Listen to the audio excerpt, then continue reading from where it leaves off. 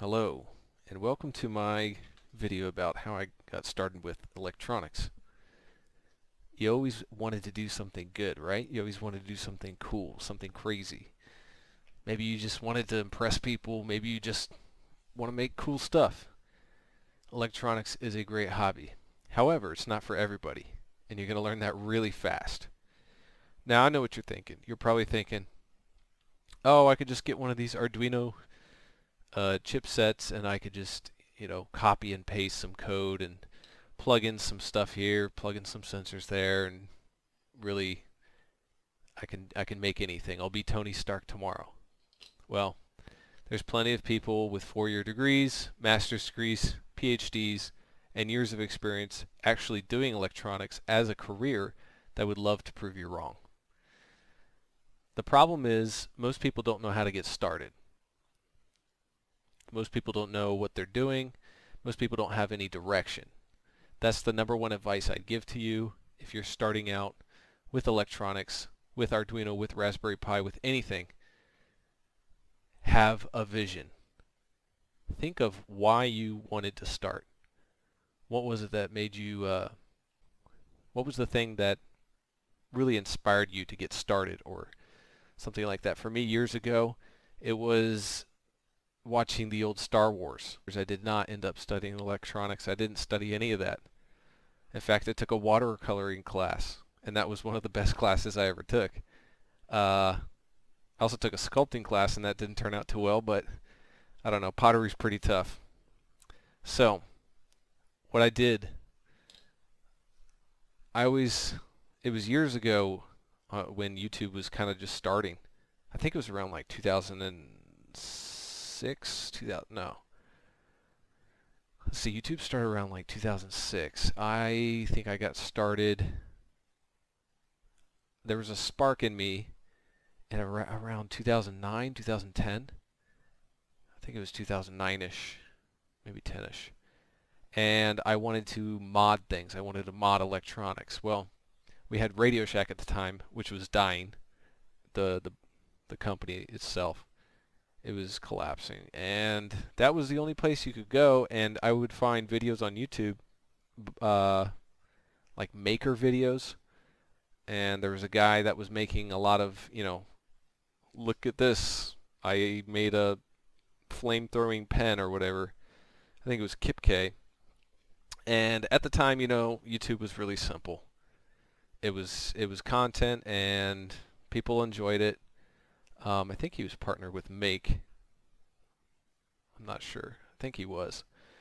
And that's what we watched. And I would watch that stuff, but there was no overall theme to it. It was just loose. It wasn't connected. Every project was different, and it just lacked meaning, so I stopped watching those. And I was just unimpressed with what I saw. It was just a bunch of, backyard hacks and things like that. This is the first important concept of this hobby.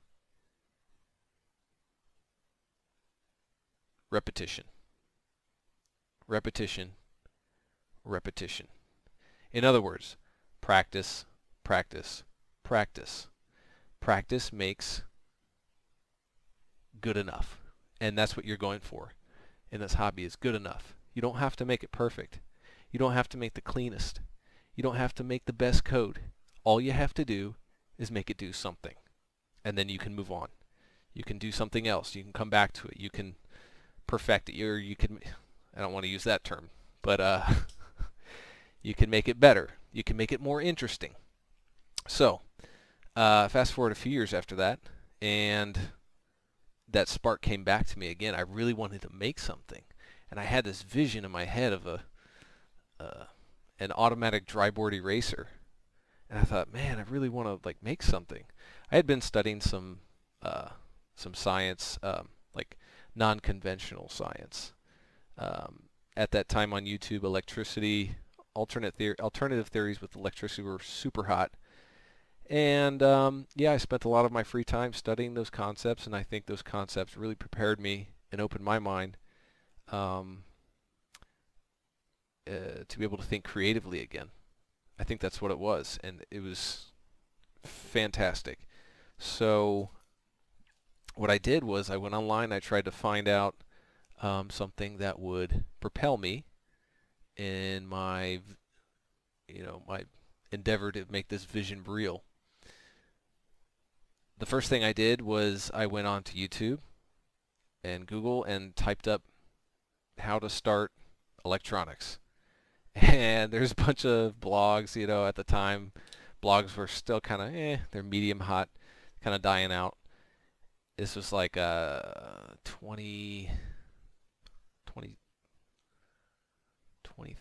2014, 15. Wow, it's 2019. It's been a while.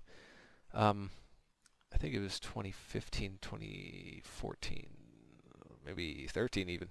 So yeah, I looked a lot and I watched a few videos, and I came across the main boards that were popular. Arduino.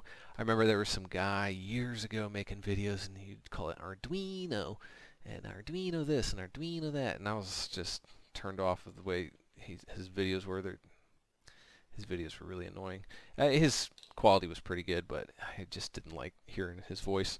I ended up ordering a basic Arduino kit, and it came with a few components. And I'm going to show you my recommendations of a basic kit that you would need to get started with any electronics. First would be the type of chip. You can go with the PIC controllers. Very, very, very, very well documented. Very, very good engineers. Many college students have done many projects with those, as well as many professionals. It was the standard for many, many years. And I don't know everything about, all the history, but that's what I know. And there's also I think a video graphic one, and some students they use those as well, and they make little games, simple things, and like Pong, and those are great too, but they're very outdated. The cool thing about those is you can program them in the field, I believe. Field Programmable Gate Array, FPGA. Yeah, those are cool. The more modern ones are definitely going to be the Arduinos. These use Atmel chips, more specifically AVR chips, and there are different kinds. These are, so basically the computer is here. This is the computer, this chip right here. Another form of this chip you can see is this. This is actually a fake one. It has a 2 on it because I had bought some fake ones on eBay. I do not recommend that. So this is the actual computer, and it does 8-bit processing, and that is very powerful for simple little machines, and this is a great way to get started with electronics. It's very complicated. It's a miracle what they've done to cram so many tiny little transistors inside of this little chip, and yeah, it's very powerful. It's very old style technology, but it is a great start. More on that in a minute. This will get you everything started with moving a robot. You can also go with the Raspberry Pi route. I haven't bought one yet because they're too expensive, and I feel like I haven't really mastered this one enough yet. Maybe in a couple months. I feel like I really need to dedicate myself to what I know, the AVR chip. That's advice number 2. Stick with what you know, and know it well. Know it thoroughly. More on that in a bit. So this board is the Arduino Uno, very popular. It has the 328P chip on it, and that's just going to do 8-bit processing.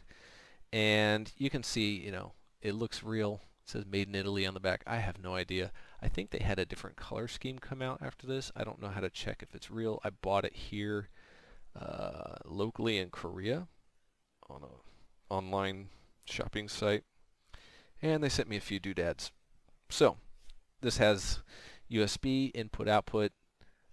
This is the most convenient way to start. You could just plug it into your computer's USB. You can use the Arduino programming software. You can program it in any language you want. Actually, you don't have to use the Arduino Uno language, or the Arduino language. I hated the Arduino language. When I first got this, I couldn't understand what was happening. It was all too simplified, and the way my brain works, I'm not the smartest, kid in the class, but I really do a lot better if I understand exactly what's going on.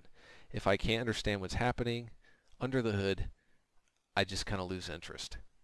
It's as simple as that.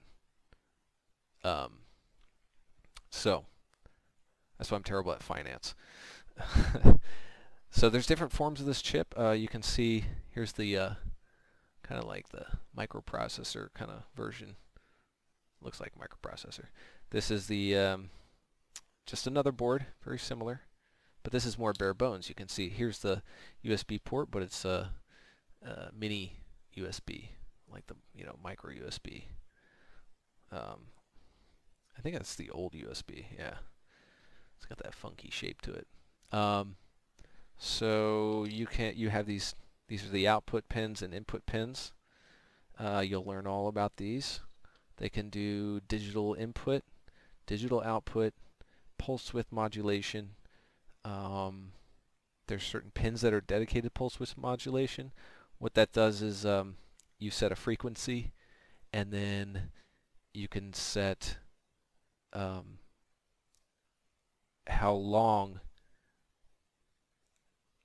that pin is turned on, and it's very musical. It's kind of like if you had a drum beat like that, that's your frequency, and then every time you have that, you're hitting a hi-hat at the same time, or you're playing a guitar note, and it's like that, and then you have a note associated, or you have a hi-hat, something like that, and that's how you can think about it. Anyway, it's very useful with motors, getting motors to slowly speed up and slowly speed down. And it's good for LEDs to make them glow. Really cool stuff with pulse with modulation, and you can even simulate AM radio, which is phenomenal. I've tried it. I got it to work a little bit. So yeah, the boards are all pretty much similar. Obviously, there's other chips like the Atmega chips. There's bigger boards that have bigger chips basically, and they can do 32 bits, 16 bits, 32 bits. They can crunch more data. That's what it is. I don't recommend going that route. You don't need to do that. You don't need to waste money. You can get it if you want, but this is pretty much the 8-bit processors are pretty much all you need. Also, these take analog input, which is where things like potentiometers come into play, where you can vary voltage to vary how bright a light gets or how dim it is manually by the twist of this. This is just a voltage divider. You can learn about that later. So this is basically all you need to get started. I mean, it could be something as small as this. This is actually very beautiful, that you can have so much potential and power, and you can do so many projects with just this tiny little thing. Sometimes they come without the pins soldered. These are soldered onto the board, and then people who know what they're doing, they can just solder wires directly onto these pads instead of getting these pins. These pins are convenient so that you can connect some wires onto them and pull them off when you're prototyping. Some people, they use this for a final product. Even they'll just slap it on and connect everything together, and that's that. So you have many options. Keep that in mind. You have many options. So let's talk more about lighting. Okay, so let's talk more about what you need in your basic kit. I recommend any number of LEDs. Now, let me tell you the difference between these LEDs. Pretty, huh? These are 3-volt LEDs. Any voltage higher than then 3 volts is going to make these burn out in a fraction of a second. I've done it many times and it sucks, but they're very cheap, so no hard feelings. You can get these anywhere. I got them off of eBay for like $1. So the other thing is the standard LED. These can take up to, I think, a few volts, like 5 volts, maybe 9. I heard some can take 12, or maybe these ones can take 12 if you have a proper resistor. And that's the next set of components that you need. You need resistors in your kit. These are the hardest to learn what their values are. They're very hard to keep track of, so I suggest when you get them, they'll come in like a band, like this. Unfortunately, this got all bent up. These are, I think, carbon film resistors. They're more compact. I believe they're less accurate. If you're an engineer, don't shoot me. I recently bought these on accident, but I was actually happy that I got them. These are the metal, I think metal oxide? I don't know. I'm not an engineer. These are the metal resistors. I hear these are more accurate. They're thicker. They can have the same values as these. Their value is based, or the color bands are associated with different resistor values. Basically, just all you're doing in this hobby in electronics is you are taking voltage in. The voltage is going to come in through this USB, your computer, or through this separate power here. I always just keep it on connected to the computer so I can, you know, upload a new program and have it powered. It's much easier that way. So all we're doing in electronics on the most basic level is you're taking electricity flowing in and you're delegating it to these pins. Okay, these pins are basically mirrored over here and over here. Okay, that's all you're doing. You're managing current flow, and you can do a lot of great things. You know, the 0 is current off, the 1 is current on. That's what your computer logic is. It's off and on. But you can create patterns, and you can create ways to recognize those patterns and interpret those patterns, and you can do some powerful things. Look at the whole world around you. That's what this is. So this is kind of a very basic form of what made the modern world. Speaking of which, the transistor, the beloved transistor. You're going to need, I'd say, a few of these. These are very cheap. They have PNP transistors and NPN resistors. Your kit is likely going to have NPN resistors. That's pretty much what most people use. Basically, so a resistor basically is like a hose with junk stuck in the middle of it. Okay, so the water has to go through the hose. You can think of it, think of like a rifle barrel. And in that rifle barrel there are bumps or obstacles. Or the rifling, it's a solid barrel and the rifling is cut through the barrel and barely lets the bullet pass through. That's what you can think of a resistor as. Okay, so it's like squeezing the hose. So the electricity that goes through is squeezed. So the it doesn't go through with full speed and full force. So that helps to protect things like LEDs from burning out. I think it's don't put my feet to the fire, but current is what is deadly, not voltage. And I believe the resistors, they slow down current. So this piece, the transistor, is arguably the most important thing that we have discovered in terms of advancing the modern world. So you're going to want to need to study this. This actually took me a little bit to study. Like I said, I'm not the smartest kid in the class. It takes me a while to learn things. This is one that you want to spend time learning because it's very powerful and pretty much the basis of what all this is about. Basic operation, current goes in. You have a supply voltage going in. You have like a ground, right? Just think of in and out, a door in, door out.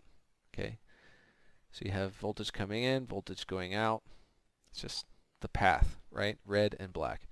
And then you have a gate, and when you apply a negative or positive voltage, depending on which transistor you have, when you apply a little bit of current to that gate, it opens the door and lets more current flow through. This is extremely useful, and I will hopefully cover that in further detail in a later vid. There's a lot of people who do this a lot better, but this is just what I wanted to do. So I want to give you it from a beginner's perspective. That's what this is. I just want to give a beginner's perspective.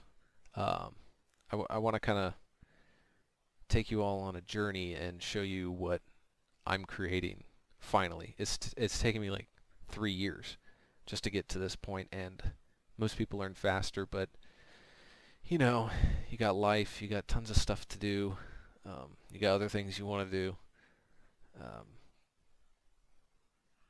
Anyway, so other things you're going to need. You're going to need a breadboard. Okay, this is basic breadboard. What this is it's a bunch of, okay, so you have these rails. You see the blue and the red, and it's repeated on this side. So there are metal strips going all the way down. Okay, there's 2 separate metal strips going all the way down. So you can plug in your ground to the blue and the positive voltage to the red, and that powers the whole rail. Okay, and then these holes in the middle, they are connected horizontally this way. It looks vertical to you, but usually we look at the breadboard like this.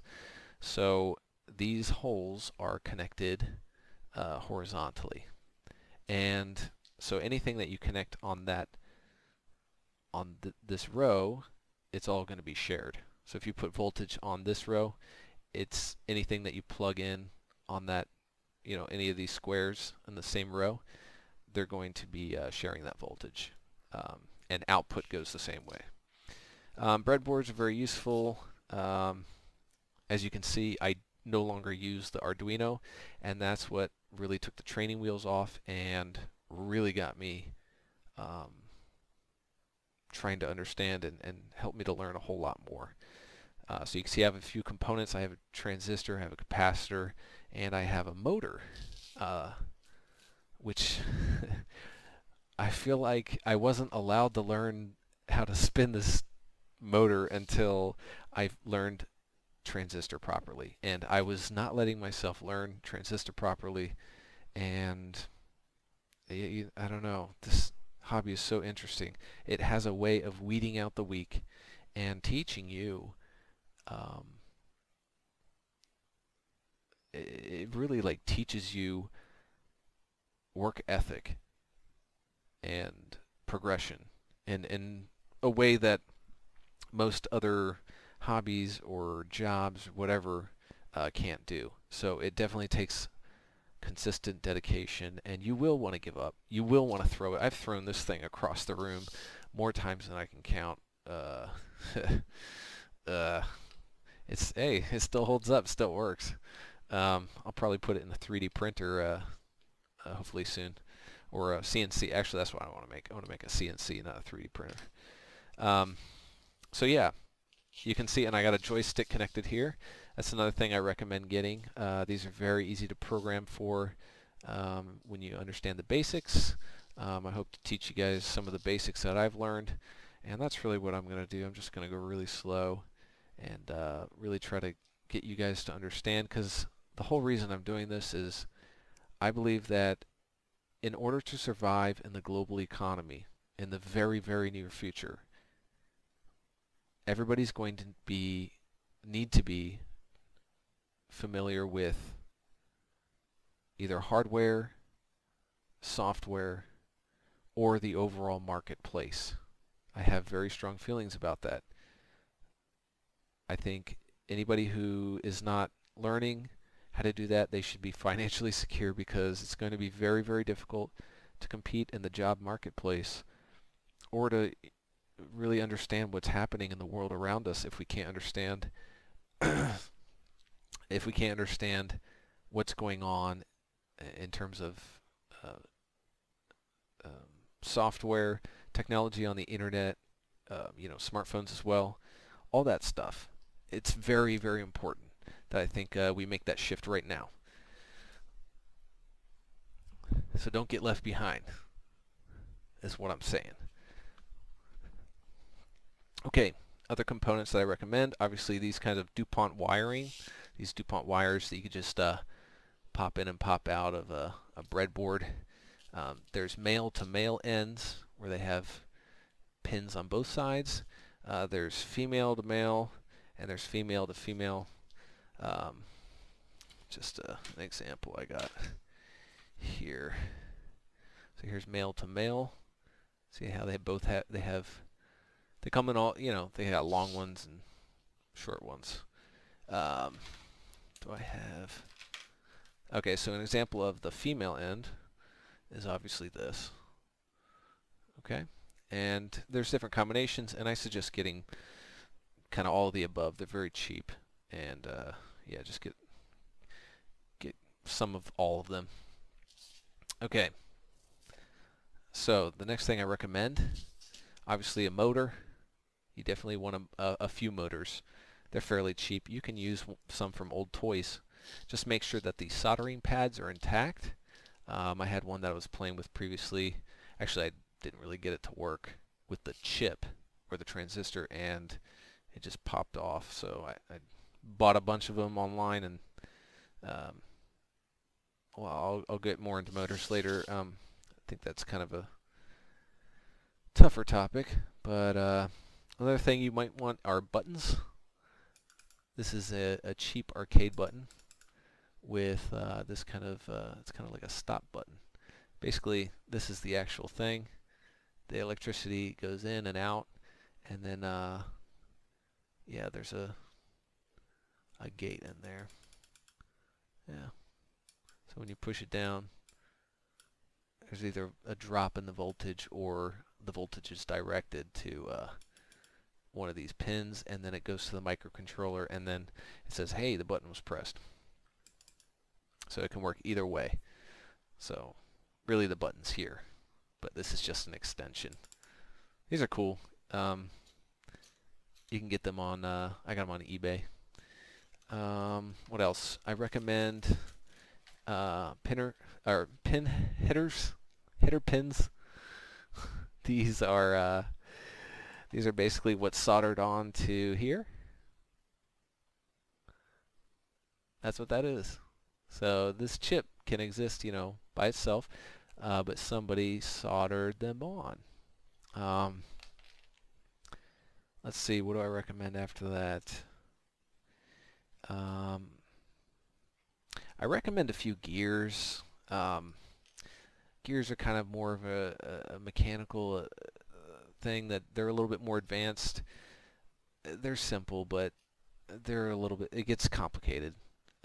Because then you're really just making a structure. You're doing more engineering, like mechanical engineering, on a very basic level than actual programming at that point. So I recommend that if you kind of understand gears. They're not too difficult. What else do I recommend? Battery packs. You definitely need to get some sort of battery packs that come with these leads. I put some solder on them because they were way too thin and I couldn't snap them into my breadboard. So I just thickened them up with some solder.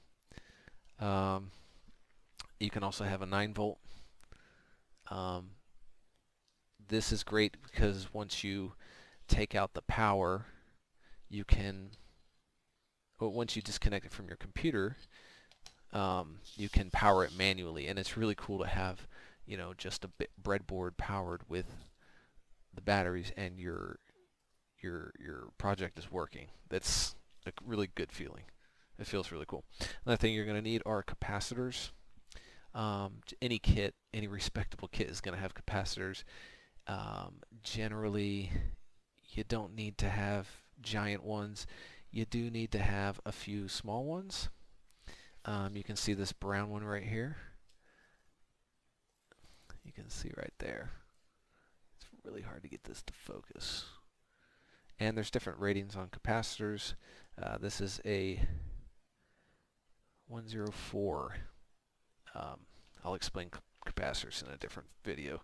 Basically, you can think of them as water tanks that fill up and then they empty when they're properly full, and that ensures that the electricity that is flowing to the chip or to the sensors or whatever you have is being supplied with a constant supply of electricity, and there are no dips in it, and that helps to eliminate background noise, so to speak, and prevent power outage problems. Another thing you are going to need is a servo. Servos, right? You just get the cheapest one. These are like $1. This is the Tower Pro Micro Servo 9G. They're all right. They're very good for just getting concept down. Later on, you're going to want to get some brushless servos that don't make noise. These are very noisy and they're jittery. It also depends on your code, but they're great to get started. Let's see. What else? Oh, here's another basic form of button. You're going to see these kinds of buttons. This is just a cap that you can see is on top of a button. See? Clicky, clicky. Most kits will have this included, and you can see, I can just pull that off. See? It's the button. Pretty easy. Electricity in, electricity out. When you push it, the microcontroller detects if the electricity drops or goes through. It depends on how you set it up. You have a lot of options. Another thing I recommend later. Should I recommend this? Let me talk about this first. Yeah, you're going to want a potentiometer. You can see I soldered 3 wires onto this one. I did this a very long time ago with a really, really terrible, like $5 soldering iron, you know, from the store. It was absolutely horrible. It took forever to heat up. The one thing about cheap soldering irons is you need a hot one, and you need one that you can control the temperature on, because if it's not hot enough, you're not going to get good enough solder joints. And it's a miracle this, look at that, it's just gobbled onto there. It's horrible. But what this does is this varies the voltage coming, so you have, you know, voltage in, voltage out, and then you have one of the wires which is the product of you spinning this. This determines how much is actually sent out of the potentiometer to whatever you're controlling. It could be an LED, it could be a set of LEDs, it could be to a microcontroller that controls LEDs, so that you can, you know, control the speed at which they're flickering or glowing, etc., etc. Very cool. You can control volume. That's what a volume knob is generally. Nowadays, you know, we use buttons, or on smartphones we slide, you know, but that's what it is. This is great. This is great to have. you'll learn a lot and you'll be able to do some really cool things to spice up your projects. Put a nice little twist. Another thing I recommend, if you sort of know what you're doing, or if you feel comfortable, is one of these. 7-segment LED display. Most kits will have something like this. These are kind of a pain. They're alright. They're okay. Basically, each of these segments is controlled by a different pin. Oh, imagine that, right? So electricity coming in on each thing can determine which segment gets lit up, including this little dot. I do not recommend getting a multi-digit display. Those can get very complicated very quickly. I know from experience. I had a terrible time with one. And you also can set up code to display whole numbers instead of you having to turn on individual pins. You can do that and make a library or a header file. And yeah, more on that later. But yeah, these are good to have. I think everybody wants to be able to make some sort of countdown program, or you can count button presses. You can do 1, 2, 3, 4, 5, 6, 7, 8, 9, and then back to 0. 1, 2, 3, just for fun. Start out slow. Don't go too fast. What else do I recommend? Oh, yeah. You might want to get some of this perf board if you want to go the soldering route. So like I said, when I decided to take off the training wheels and use the chips themselves, because most of this stuff you don't need, to be honest. This just has everything conveniently on here for you. It has a reset button. All of these are basically all of these. That's all it is. It looks overly complicated, and that's why I couldn't get it at first. So if you want to go the route that I went and get these, you need to go to the Microchip website. I believe they bought Atmel. Go to the Microchip website, and you can cheaply buy them for about $1.25 each, I believe. You can cheaply buy them, and they will come to your house pretty quickly, and they come in these sleeves. And it'll come in a pink bag, and it'll have an official document inside of it stating that it is real. This is the best way to order the chips, and you can support the real manufacturer. Do not buy them on eBay. I cannot stress this enough. I bought them on eBay. They were fake chips. They were bricked. I think they're bricked. I think they're just trash, so somebody threw them away. They could be clocked at a frequency. I want to connect crystals to them later.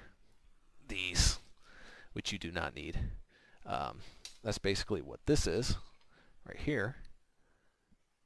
It allows this chip to operate at a higher frequency, but if you don't have a clock, a crystal oscillator, and these were operating with a crystal oscillator, if you try to use these bare bones, you're not going to be able to communicate with them. You're not going to be able to program them. You're going to need a crystal oscillator. So I'm not throwing away quite yet, but I noticed that the markings on these ones are much, much clearer. I know you can't see that. I'm sorry. I'm kind of far away from my computer. I can't focus it. But the lettering is much, much clearer on the real official products, on the real chips. Always, always buy real chips. They're cheap. They come quickly to your house. I think I didn't pay anything for shipping. It was like hardly anything. And then, yeah, it's great. So yeah, Microchip website. I had to sign up. I think it took a couple minutes, but it was well worth it. as soon as I got my real chips, I put them in here. I made sure my code was set up for they come at clocked at 1/8 of the speed to use the lowest power possible. They're very low consumption chips from the factory, but you can change that later. You can set their fuse bits, or you can do it in the programming, in the actual code. But anyway, more on that later. Getting ahead of myself. So these are pretty much the basic items I recommend as far as tools for getting your projects going. Like I said, you can choose to get soldering boards, these perf boards. Another thing that took me a while was learning the terms of these components. So there's a perf board. You can see the soldering pads on the back, and you can see how useful they are to practice. This is just a practice board. So I just took these pin headers. These are very cheap. Just buy a bunch of them. And these wafers are cheap too. They're very cheap. And it's kind of fun to practice. Look, I didn't do too bad. I know it doesn't focus well, but let's see if I can get. See, that's not bad. That's not bad. That's pretty clean. That's pretty clean for a beginner. I know it's not showing up well, but it looks all gobbled together. Oh, see? You see that? Look at those. Look at those. Anyway, that definitely upped my game just by doing one of these. It was a great experience. You can also get the double-sided ones, but you don't need to.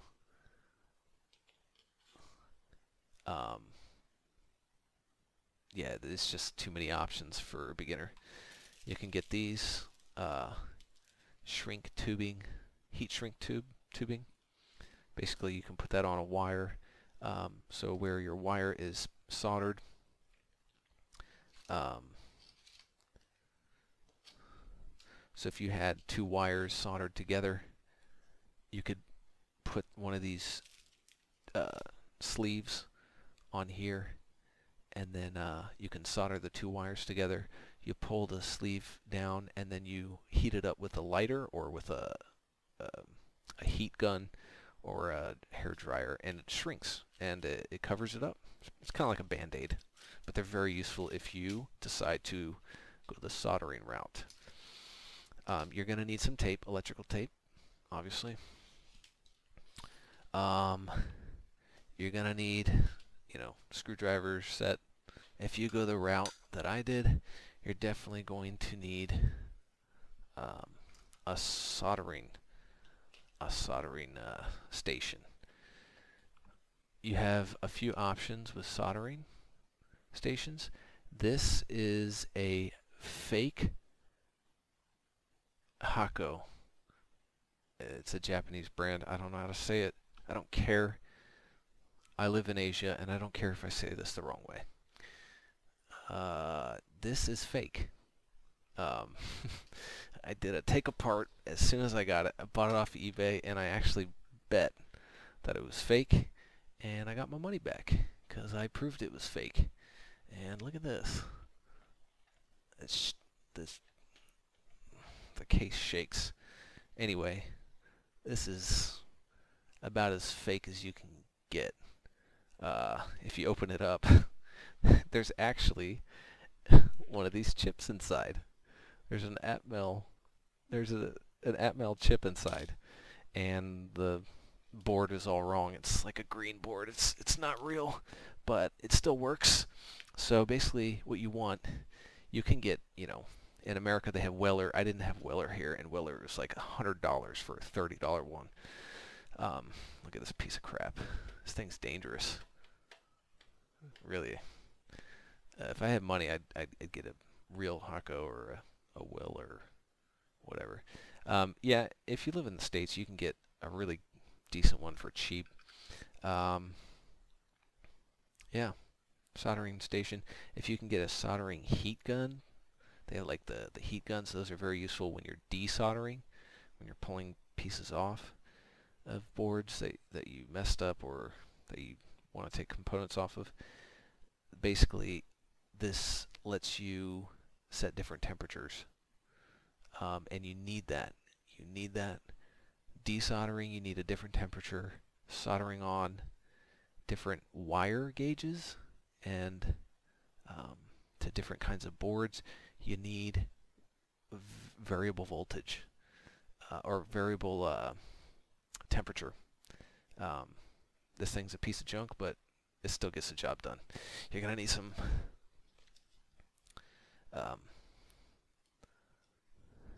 solder, obviously. Don't get the lead-free kind.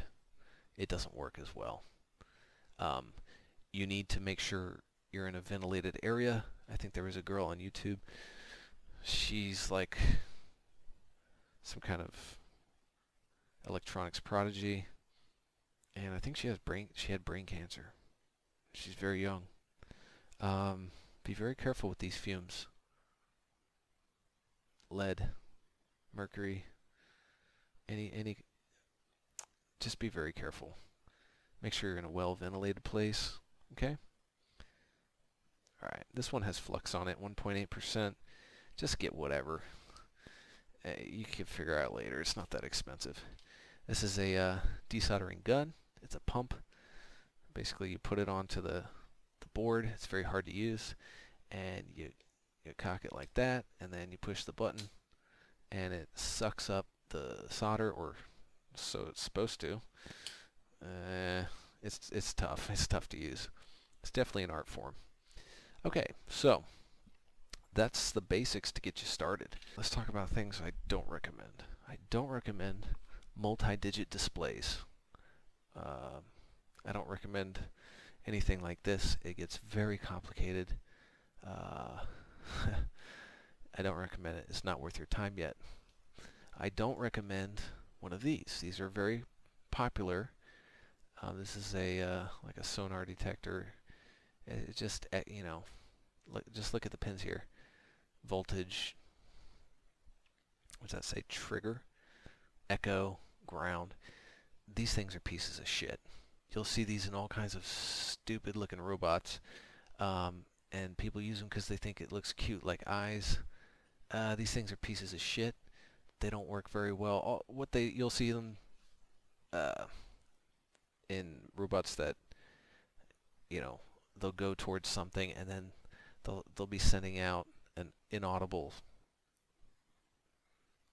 sound that'll echo off of something, and then it'll go back to the microcontroller, and then it'll stop, or it'll turn around. I don't recommend these. You can get it working with an Arduino library. I don't use Arduino language. I use C, and I'll tell you more about that. I really don't like these. There's better things out there than these.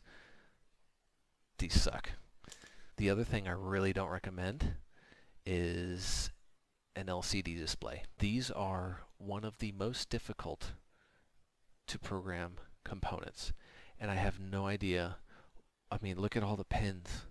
You use most of these. You're going to be using most of these. I don't know why they're included in kits. They're very terrible, and I had to solder most of this by myself. Look at that terrible solder job. I've redone the solder job like 3 times. I don't know why. I just can't get it. Maybe I messed it up too much. I don't know. It's a pain in the ass. It sucks. It's very complicated to get this to work. There's other videos that'll tell you the same. Save this for later when you're good. You don't need display in the beginning. You just need to move something, right? You just need to get some things moving. Get some pieces moving. You don't need to make a menu. You can make a menu without a display. It's not important. Alright. I also don't recommend these. I bought these by accident. I have a lot of them. I never use them. They're not too hard to use, but they're a little too advanced for beginners. They are radio transmitter and receivers. Very cool, very useful. Just, you don't need it as a beginner.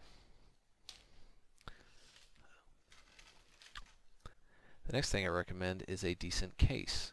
You need to put all this stuff into something that you can access anytime and clean up very quickly. This is one of my favorite things. This is basically an art tray, a collapsible, fishing tackle box type thing. You can see I put my chips and pin headers in here. Actually, that's where this goes. Boom, right? And then you can just open it up like that. See how cool that is? Yeah. So you can see I just store a bunch of random stuff in here. I try to put as much stuff in here. I collect a lot of junk. But this is actually not that bad compared to serious electronics enthusiasts. They'll have all kinds of junk. But the point is, you need to have something that you can organize kind of basically. When I was first starting out, I had a box like this. This is okay, but it only gets you so far, and if you want to do a lot of different kinds of projects, even basic ones, you're going to run out of room really quickly. So I recommend just going and getting something like this. It makes cleanup a breeze. You just throw everything, in the right spot, and you can just put it in there, and you close it up. Another tool you're going to need is a glue gun. You're going to need this. When you're prototyping, you're going to need a glue gun. It doesn't matter how big or how small the glue sticks are, or the gun is. Another thing you're going to need is cardboard, plastic bottles, recyclable stuff. You don't need a 3D printer. I can't stress that enough. Everyone wants to go the 3D printing route. That's not the best way. It's just one of the ways. If you want to get prototyping fast and you want to do it cheap, cardboard, plastic bottles, cut it up, glue it together. It's as simple as that. If you want to go a little bit more cleaner route, foam. Just get stacks of foam, and you can glue them together. Maybe not with a hot glue gun, maybe with something else. Maybe tape. You could tape them together. Anyway, you'll figure it out. I stack these together sometimes, and then you can cut it. You can cut it, and then you can make a basic design, or you can use, styrofoam. See, like this. I just made, a simple little thing. I'm not going to keep this. I'm going to throw it away. I'm going to keep the LEDs. But this was just some concept I was using for an arm. I actually attached a knife to it, and I made a little servo cutting tank. It was cute, but not practical. Oh, one thing you're going to need that I didn't talk about is a very simple speaker. These are actually found in your desktop computer. Here's mine right here. I don't like a beep boop on the modern desktops. I like the old sounds.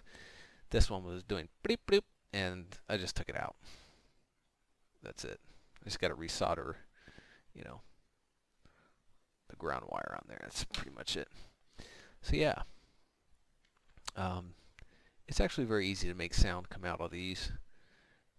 I can show you how to do that. These are very cheap. So your kit should have one of those. This is another LED matrix.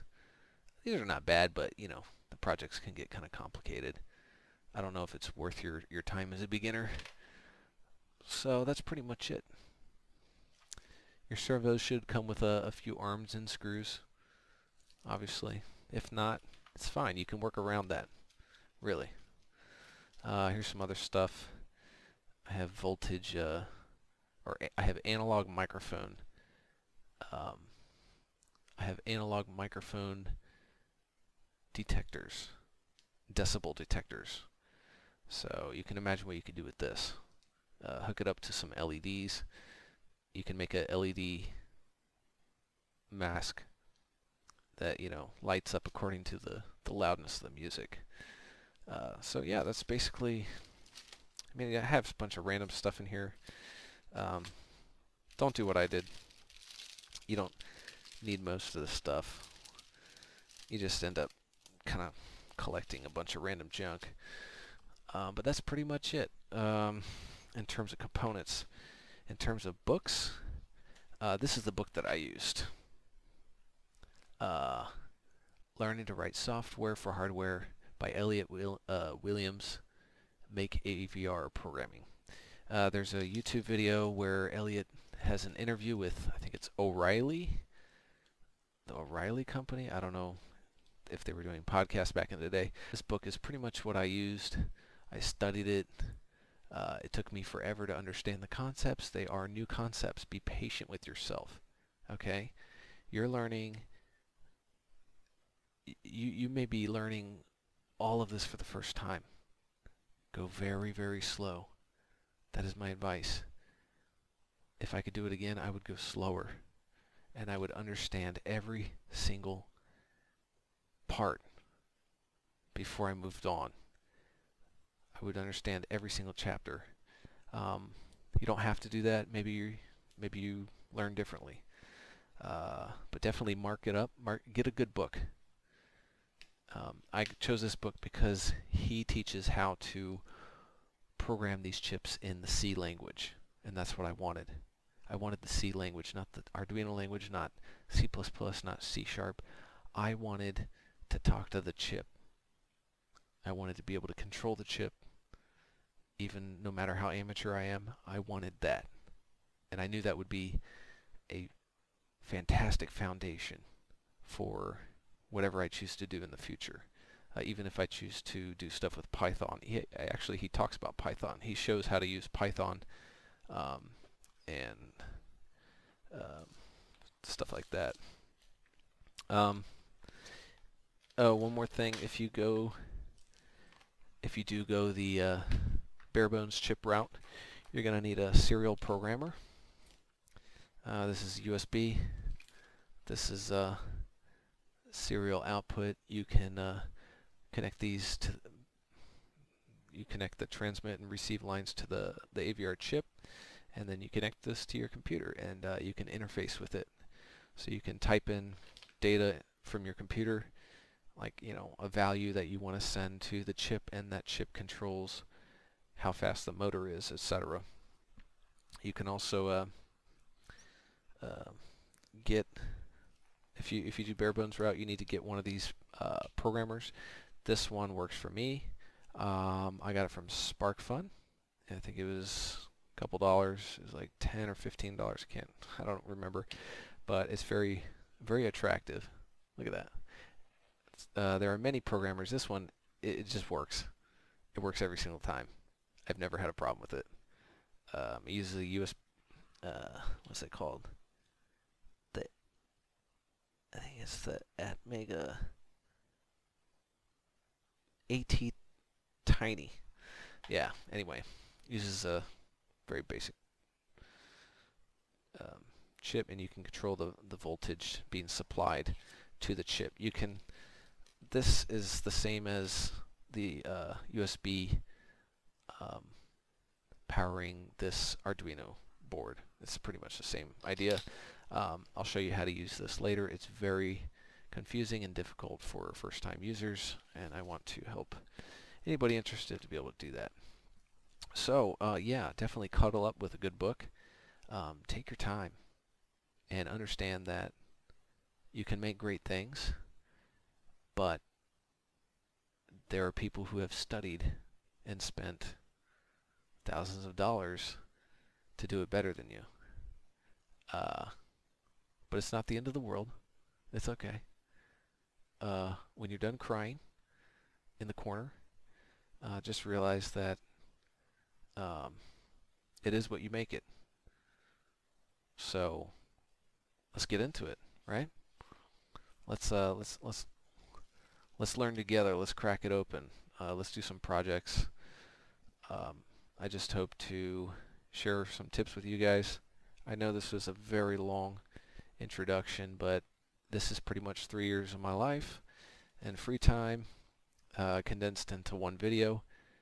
I hope this is a go-to video for anybody who's wanting to start learning robotics, which is, you know, electronics. There's different, you know, mechatronics. It's all the same stuff.